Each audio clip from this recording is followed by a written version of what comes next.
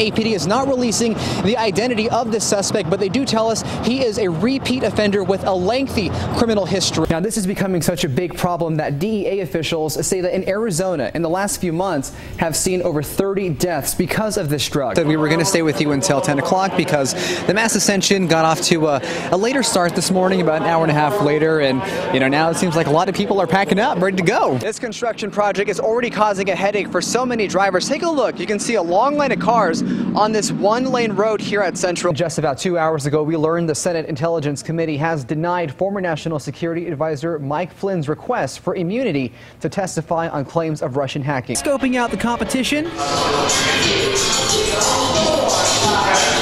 I know I still have some work to do. Tragedy at 30,000 feet. An American Airlines pilot dies after having a medical episode in the final stages of landing into the sunport. The pit bull owner saw the whole thing happen. So it's not your dog's fault? No, I don't think it's my dog's fault. No way, Jose. The owner of Gombe Wellness Center has said there have been several times when she's walked out and her own customers have walked out to see homeless people using this area right here as their bathroom. The question is this satisfying? It says, our ability to go... Tough professors, exams, skyrocketing tuition, no money, and hectic social lives. Colleges across America are teeming with overworked, anxious, and stressed out students. UNM is no different. Could get pretty stressful.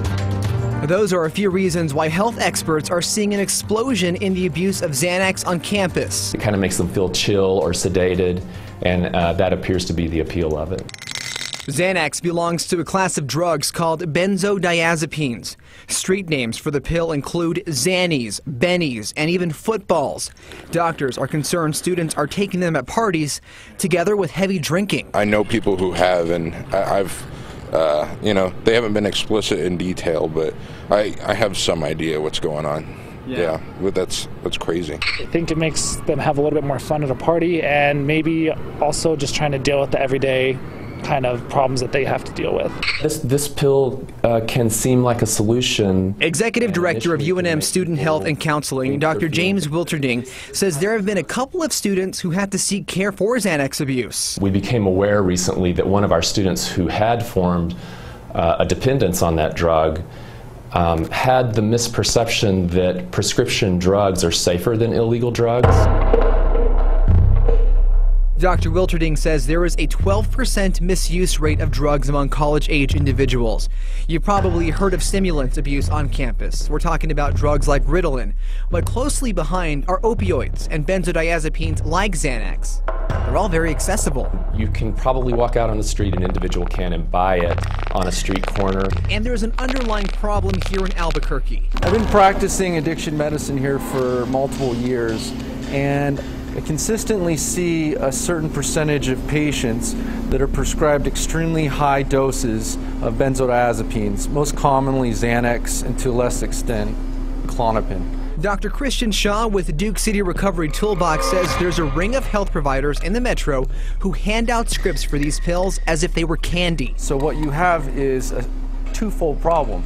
You have irresponsible clinicians prescribing this medication at very high levels, which is dangerous. Secondarily, it's prescribed so readily that it's not only used by the individual it's prescribed for, but it's illegally diverted into the street. So that's why UNM officials are trying to get ahead of it by alerting students the consequences can be deadly. To discontinue use can cause seizures and even death, and it's almost more dangerous than using the drug.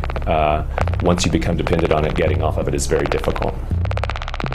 So how is the school addressing this problem? Dr. Wilterding says they're using social media, reaching out to student groups and organizations to tell them about the dangers of Xanax.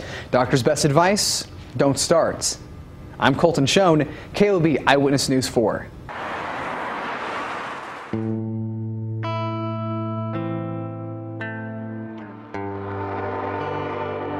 It's a cold winter night in Gallup. The temperature is 13 degrees, but it's not uncommon for it to drop well below zero during the coldest part of the season.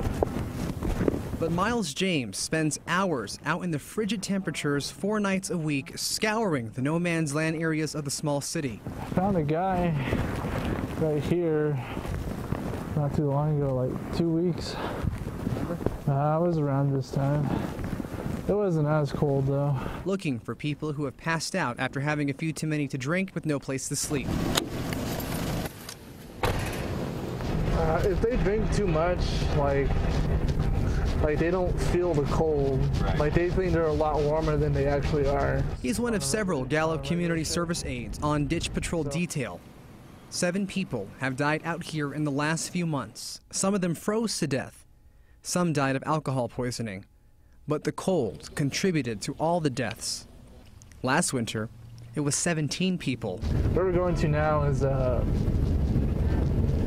big arroyo not too far, where they found a couple exposures not too long ago. How long does it take for someone to freeze to death in that sort of environment? 30 minutes. 30 minutes. Doesn't take long, especially if you've been drinking. The city is 23 miles from the Arizona state line and has a population of about 20,000. A state representative who serves this area claims on the weekends that number could jump to 90,000 people. Some come to the city from up to 120 miles away. Many are from the Navajo Nation and Zuni Pueblo. Officials say the sad truth is a lot of them are coming into the city to drink because alcohol can't be bought on the res.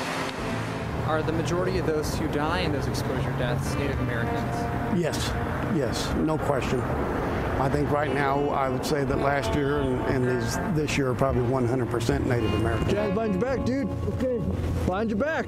Oh, the community's response to this ugly problem?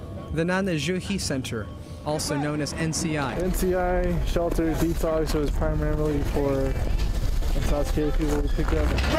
The detox center was launched in 1992 in response to the public drunkenness problem.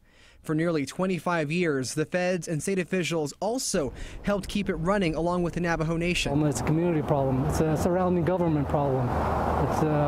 It's an issue that maybe the health services could help us with. It's not a simple answer. It's not a simple solution. The NCI is a place where community service aides and police can drop people off to sober up and sleep for the night so they don't end up passing out in the open areas. But funding has dried up over the years. It's been a constant battle to keep it open and provide the bare minimum in treatments. Funding for the center is set to run out at the end of this month, but the cold will likely last through March and into April. If you had 15 people die in a major metro city across our country, in America it'd be an epidemic. Let's get this car going. But over the decades, officials say at least 100 people have died. This man's cousin froze to death in the ditches on Christmas Eve. He came out and then he just wanted to go home, and that's what he was doing. And on the way home, he just froze. Gallup police and the CSAs say their ditch patrolling saves lives, which is why James continues to do this work. Who else is going to look for these people besides us? Within the city limits, no one looks for them but us. But as the sun comes up over this western New Mexico city, some people see it as a chance to start over. I've been sober for about maybe almost a year now. Yeah, I just keep it one day at a time and keep positive attitude. You just saw the problem Gallup has literally been dealing with for decades. Now that detox center could close before winter is even over. In part 2 of our series that airs tonight, I'm going to show you what short-term solutions are there so no one else will die this year. Also, the long-term solution that can be dealt with in a way that works for everybody. Colton Shone, KOB Eyewitness. They say there's nothing stronger than a mother's love. He's a real good baby. He's our miracle child. Baby Robert came into this world 2 weeks ago. He was 6 pounds, 14 ounces, 20 inches long. It was the high point of Nicole Atencio's life. He's born healthy. But baby Robert might not have ever made it into this world if Nicole hadn't hit the bottom of the deep, dark pit of drug addiction 5 months ago. We were parked on the side of the road, and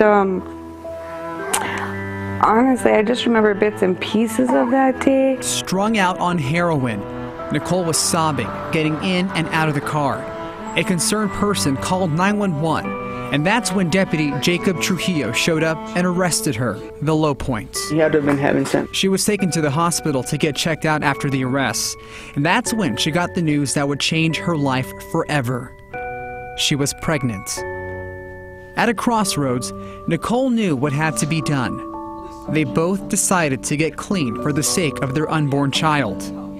A choice that could have been too late if it hadn't been for the arresting deputy and the compassion he showed them. We were really determined, and after we started getting the help and saw how strong we were at it and how good we were doing, we just took it day by day. The deputy who arrested her would check on them often, always caring and supportive. He came by later and he had a box of diapers, a box of wipes, a blanket, 2 stuffed animals, and an outfit, and told us he was so proud of us and that we're doing so good, and really went out of his way to make sure we followed through with everything. All right, so you know what I have in my hand here? I've got the $400 paid forward. Here you go. Thank you. All right, Officer Trujillo should be here very soon. Yes. Deputy Trujillo's boss was in on the surprise, telling him the couple and their newborn needed to see him right away. Hi, Officer Trujillo. Hi. How's it going? Good, how are you? Hey, we're with Channel 4. Hi, nice to see you. Yeah, nice to meet you too. Well, we just got done speaking with Nicole Atencio here, and how you helped her basically save her baby's life and help them get their lives together.